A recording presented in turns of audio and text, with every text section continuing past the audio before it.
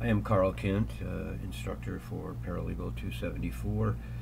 I am lecturing here on Chapter 3, Computers in the Law Office.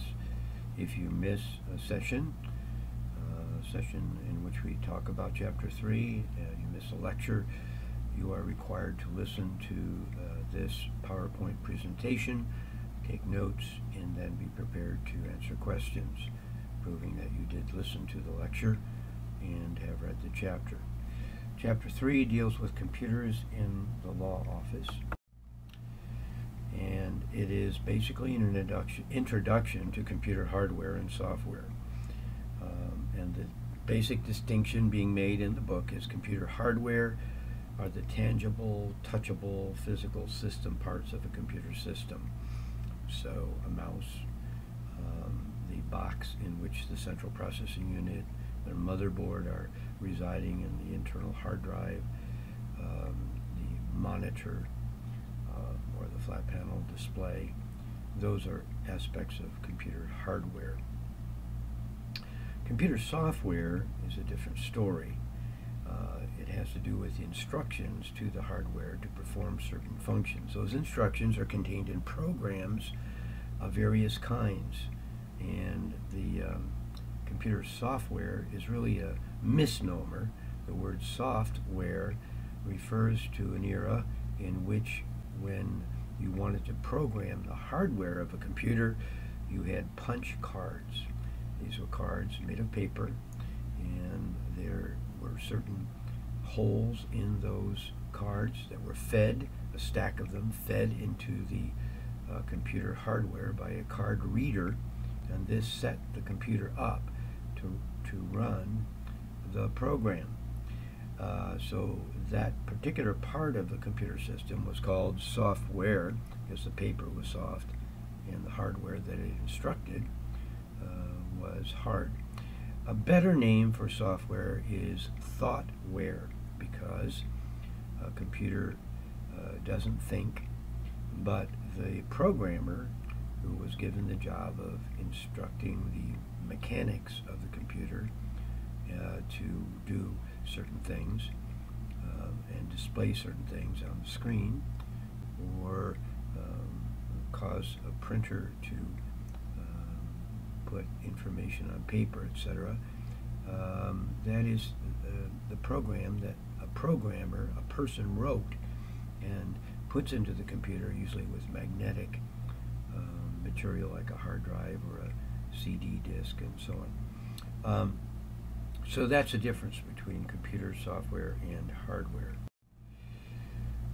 Hardware components include, of course, a keyboard or a mouse. Could include a microphone, external, a video camera, output hardware, printers, monitors, etc. Maybe a video projector. Processing unit, the CPU. The central processing unit is a big chip inside on the motherboard of the computer, and the faster that CPU is in terms of processing information, of course, the faster the computer will be. Computers will also be faster if the bus or the wiring on the motherboard is, instead of 32 pathways, 64 pathways. This is called a 64-bit computer. So and then also the hard drives, if the hard drive spins to get the data off of the drive more quickly than another hard drive, then that computer will be faster.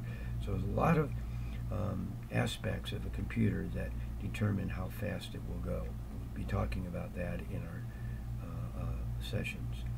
The power source, the electric battery, or an uninterruptible power supply, those are all parts of the hardware. Then also permanent memory devices, a hard drive, a portable memory device, USB flash drives, memory cards, SD cards, CDs, DVDs, external devices outside the computer, input-output devices that require an adapter to connect to the computer, like a scanner would be hardware. And so the computer chip and memory module that perform basic computer functions and random access memory, the memory that stores works in progress, and the uninterruptible power supply. What that is if the power in your building goes off and you have your computer plugged into this battery, really is what it is. It takes over and continues to feed power to the computer. Usually a laptop, of course, has got a battery already, so as long as the battery's charged, if the power goes off, it doesn't affect the computer. But workstations do not have batteries, and so this is kind of like a battery for a workstation that will last for a while, and it prevents accidental loss in the case of loss of power. Operating system software, Microsoft Windows is an example, also Linux. The IBM computer uses either one of those, but also there is an operating system for the Macintosh, iOS for the Macintosh, and so it's a different kind of operating system. And these operating systems provide the basic instructions for starting up the computer and processing the basic input and output activity. I might say this to you, and that is that the Apple computers, the Macintosh, can run 2 operating systems on one computer. So if you get an Apple MacBook Pro or a desktop Macintosh computer, Apple computer, you can install Windows as well as the Apple operating system, and you can do what is called dual booting. So when you boot up the computer, you turn it on, you press an options key, and it lets you pick which of the operating systems, Windows or the Apple operating system, you want that computer to run. And there are other ways to run 2 operating systems at the same time using something called parallels. So if you have an Apple computer, you can still run all of the Windows software if you install the Windows operating system on your Apple computer. A lot of people don't know this and avoid buying an Apple computer because they want to use Windows software, but this is an option that the Apple Corporation has provided. So the purpose of Chapter 3 is to discuss the different types of computer systems in a law office, describe the different computer operating systems, explain the differences between general applications and specialty application software. Also to understand the basic rules in installing and operating software, understand how a network functions and the issues involved with network security. So the purpose number 1 is discuss the different types of computer systems in a law office. Mainframe computers, we're not going to really worry too much about those in our course because these are not used by most law firms. Only the very biggest law firms in the country and in the world use these. Standalone computers, workstations are typical, like a Dell or an HP, a Linux. These are all the types of workstations that you might be using in a particular law office. And these usually are not standalone, but they are connected to a network of computers. So there are file servers where you will store your information from the workstation, the computer you're using, to the network computer. And the reason this is done is because that server where you store all your information in a law firm is going to be backed up, whereas your local workstation, if you just save things on the hard drive there, that's not going to be backed up in most law firms. Networks can connect many different offices, and in this case you might have a worldwide network of secured network. It doesn't use the internet, but they use special operating systems to connect the various law offices throughout the world. And you also can connect your workstation to another workstation, so you can share information directly from one workstation to another workstation without a file server. This is called a peer-to-peer network. Some law firms operate in that way. The guts of the computer, the motherboard, the largest computer component inside the computer. It's a printed circuit board. The central processing unit is mounted on that board, and it gets really, really hot Therefore, on top of the central processing unit, usually there's a heat sink, so that the heat from the central processing unit goes into that, and on top of that there's a fan that blows that heat up into the computer, and then a fan in the back of the computer blows out the heat. And so it's important when you're using a computer, because they do get really hot, is not to put like a space heater down if you have your computer on the floor, like a workstation down there, to get the air around the computer very hot. It's going to slow the computer down, because there is a thermostat that controls whether or not the computer is overheating. And if the thermostat senses that the computer is getting too hot because you've got a space heater nearby, or the fan breaks down in the computer, then the central processing unit will be slowed down, and that cools it. And then also, if the fans completely go off inside of a computer, then the thermostat will actually shut the power off to the computer so it doesn't catch on fire.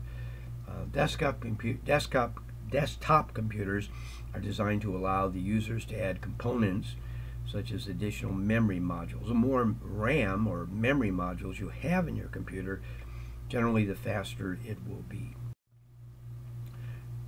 Portable computer systems include, of course, laptops and tablets, and now increasingly smartphones are being used, and so on in law firms.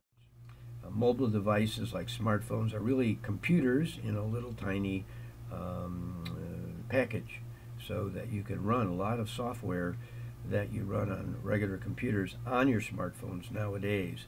You can do word processing, spreadsheets, etc., etc. And a lot of times the attorneys want to plug their smartphones or their iPads or their smart tablets into a projector and show what is on the phone, like a presentation, on a screen. And so there are adapters that allow you to plug these smartphones and iPads into projectors, and we'll be talking about those as well.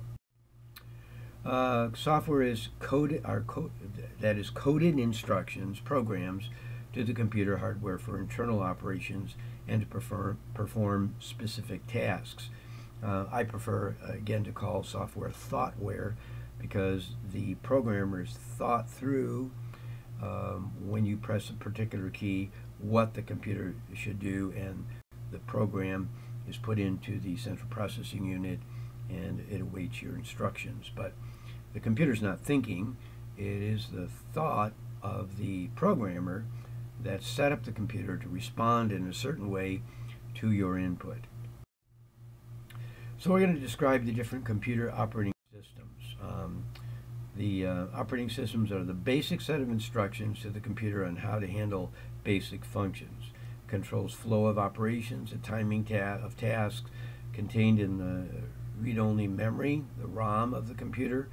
It doesn't require power to run its content. It allows the computer to start. So if you turn on a computer and the operating system is broken, it will give you error messages, and nothing will happen except these error messages that come up and tell you there's something screwed up with the operating system. This can happen to a computer, and when it does, the computer won't boot up. It doesn't mean you can't get the data off the computer, because you could take the hard drive out of the computer, put it in a USB external shell, plug it in as a USB hard drive externally, and then plug it into a different computer, boot that computer up, and get the data off of that hard drive where the operating system's messed up. The data didn't get messed up, but the operating system did. Type of computers, PC, Apple, are the two basic computer systems you can get. And that will determine the operating system for PCs. You cannot put an Apple operating system on a PC or a IBM compatible computer, but you can put Windows operating system on an Apple computer and run the Apple computer just like you would a Windows computer. You can't do it with a typical Dell or HP computer. They will not run the Apple software or the Apple operating system. PCs, Apple, and Linux operating systems. Linux is an operating system provided without license. It's royalty free, and a lot of companies in Europe use it. Not many companies in the United States, large corporations or law firms, use Linux. Not many use the Mac operating system. Most use Microsoft Windows. And then the graphical or GUI, graphical user interface, most people now use a mouse and click on icons to get things working. But in the previous era, it was all menu driven with keystrokes and not using a mouse at all. Those days are gone. Mobile operating systems are a little different. They go on the tablets, they go on some of the Windows tablets, and also the iOS proprietary operating system for Apple iPhones and iPads. And these operating systems get updated from time to time, and if you're using those, you need to keep in touch with those who provide the updates so that your device is capable of running some of the newer software offering. 3.3, explain the differences between general and applications and specialty application software. There's utility software.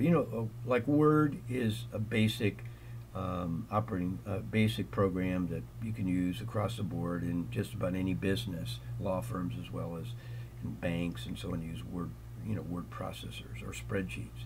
But then there's utility software. These are programs that perform special functions in the background related to the enhanced use of a computer in a particular environment.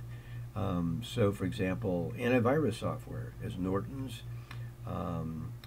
document reviewing software like Adobe Acrobat or Adobe Reader, audiovisual players such as QuickTime, zipping programs, compressing files, you can attach them in email, automatic backup programs. They're different for law firms sometimes than they are for other businesses.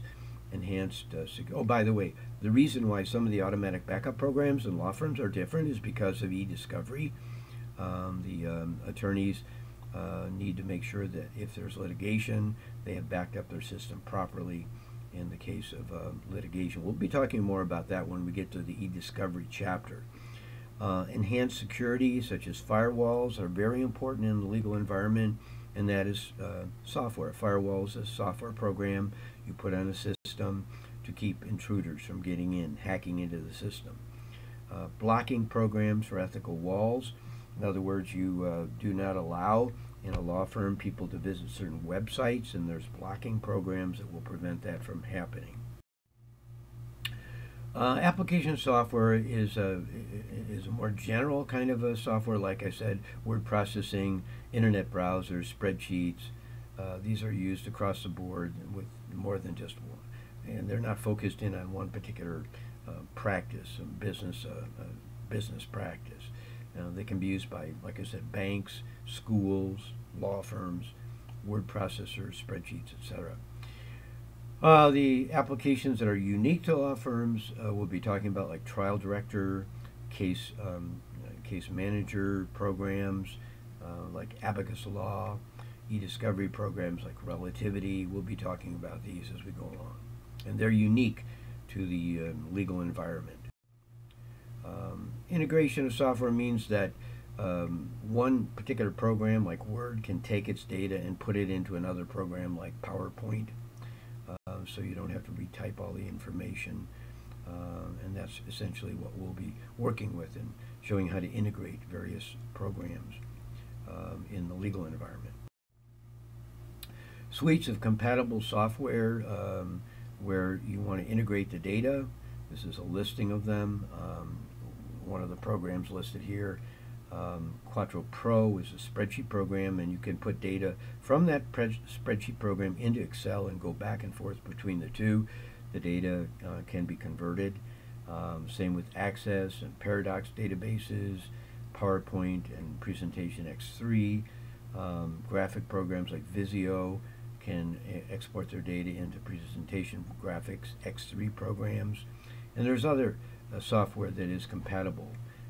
Microsoft is a primary software manufacturer for most companies, but Corel and WordPerfect are other programs that are produced by other companies that are used in smaller law offices and not so much across the board in all various kinds of companies, but specialty software for their environments.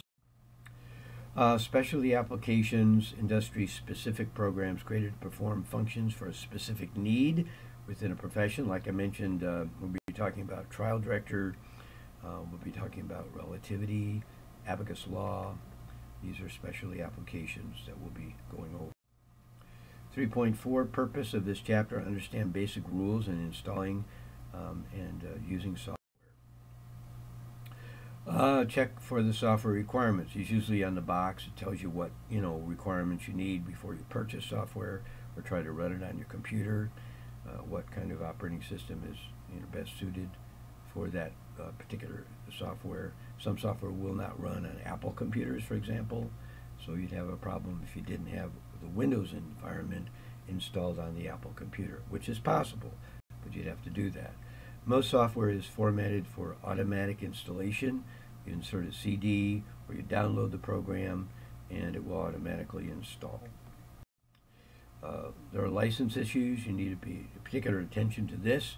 If you're asked to install software and it warns you that you don't have a license for only so many computers, and you're doing it, say you have licenses for 5 people, but you're doing it on a 6th computer, you might get a warning, and you have to be careful about that, and especially in a legal environment, but ethically in any environment, you want to pay those who produce the programs for their labor.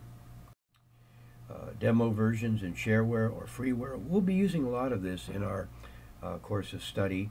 You get the sense of how to use the software. You learn how to use it without paying for it. And there are a lot of videos we're going to be watching as well. And you'll be grabbing screenshots out of the video, putting them in a PowerPoint, and actually be able to teach people how to use software that you've never really used. And this can be really handy for paralegals who are asked to teach a program or learn a program that they've never seen before. You can do this ahead of time, looking at the videos provided at YouTube or on that particular software company's websites. Installing an antivirus program. Usually when you install a software program, you have to turn off the antivirus software. It may not allow you to, and sometimes if you're in a law office, you'd have to talk with the IT department about that. You have to understand, this is 3.5, understand how a network functions and the issues involved with network security. Group of computer workstations connected to the exchange and or sharing of data. A network file server, a separate computer that controls the flow of information over the network, and it serves files. That's why it's called that. Your files in a network environment are usually stored not on your personal computer, the one workstation you're using, but on the file server, so that server can be backed up. Connections, a way in which workstations like servers and other peripheral devices are joined to the network. What kind of connections are there? Wireless and wired. So you might have a wireless card in your laptop or your workstation, and it goes out and finds a signal being sent by the server, and then you connect that way. Or you might have a wire, it's called an RJ45 cable, plugged into your workstation or your laptop. That goes into the wall, that wire goes to the wiring network, and that's plugged into the server. Those are usually faster connections. Local area and wide area networks, LANs and WANs. The local area network is just serving a local area like an office, a home, building, or a group of buildings. The wide area network goes over a wide geographic area, maybe even over the whole world. And it's connected usually through the internet. There can be a wireless network, like I said, where you connect with a radio signal, or you have wired hotspots where you could go to like a Starbucks or something like that and connect to your home network as well. Then computer and network security issues. A single computer security issues are related to the installing corrupted software or accessing something from the internet that has a virus. A virus is a program that's been designed by a programmer to hurt your computer, to steal information from it, and that is very serious in the law office environment. So listen to your IT people about installing software from the internet that might contain a virus or something called the Trojan horse. The Trojan horse looks like a good program, It installs, you can use it, everything seems to be working fine, but behind the scenes it's stealing information off of your computer. Be careful of these. Network rights and privileges are assigned by a network administrator, and you need to abide by the rules that are set forth. Passwords. Usually passwords require you to use capital letters, small letters, sometimes special characters, and they have to be a certain length to be secured, because there are password breaking programs that go out and try to shoot lots of passwords at a system to get through it. And so the more complicated and the longer a password is, the more difficult it is for a hacker to break into a system. Unauthorized network access. These are people are called hackers, and again, they're trying to steal information to make money or to help win a case. Hackers especially are dangerous in the legal environment, where they are trying to get information about what your attorneys are thinking about, and you really want to avoid any possibility of compromising a system and allowing these hackers to get in. Firewalls are designed to try to prevent this, but it's a two-edged sword, because not only prevents hackers to the network, but it may also prevent authorized users who are working at an offsite location. So if you're going to work at an offsite location, you need to talk to your IT people about how do I get into the system from the offsite location, and make sure that you know the procedure. And computer viruses and antivirus software, I've kind of talked about this already, but a virus, again, is not some kind of sickness a computer gets, but a program written by people who are intent on breaking the law, stealing secured information for profit or to win a case. So be careful of following the rules that are set forward by your IT people. Creating a copy of data is a precaution. Now, if you're working at home and working on a laptop computer, you're not saving your information frequently to the hard drive of the computer, and even if you save it to the hard drive of the computer frequently, you don't have, say, a USB stick stuck into it, and you make a second copy to the USB stick, you can almost guarantee in the future you're going to lose the data. The hard drive will break down, and you won't have a backup. So do make sure you make a second copy of all the data you're working with when you're in standalone mode and you're not saving to a file server. So these are the purposes so far we've covered. We've discussed the different types of computer systems in law office. Particularly, I mentioned that you can run Windows operating system on an Apple computer and thereby be able to use all the Windows software that is used in a legal environment on your Macintosh computer. We've also described the different computing operating systems, Linux, Windows, the iOS of Apple.